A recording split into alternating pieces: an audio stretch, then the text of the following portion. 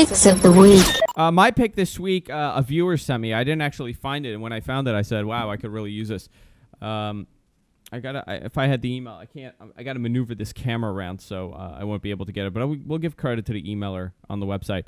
I use a piece of software called Soundboard on my website. On our shows. It's made by. I'll tell you right now. Where is it? About. It's made by Ambrosia Software Inc.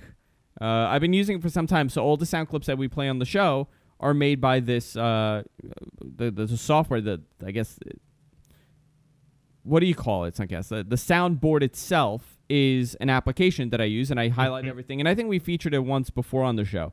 But now they have an iPad app. It's called the Soundboard iPad app, made by Ambrosia Software. Let me get the camera. Here we go. So there we go. So it's a very simple look, very simple setup. You could color coordinate. You could set up in whatever way you want it to look, pretty much. I don't know if you see it here. It's a pretty cool software, right?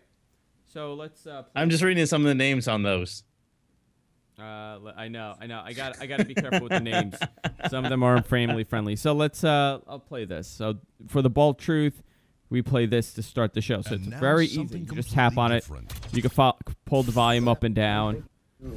That's cool. Yeah, really cool, right? And then you could color coordinate based on the show, based on what you want. So here's a clip. People are sick. So yeah, so Spencer. So what I could do, because I want all of Spencer's sound clips to be in purple, let's say. So I click on edit, I click on it, and I just hit purple, and then done. So there you go. Now I've color coordinated all my sound clips. So whenever I want to play a sound clip of Spencer, I just click on that. Oh, let me go to done, actually. Done. There we go. So I just click on. Sick.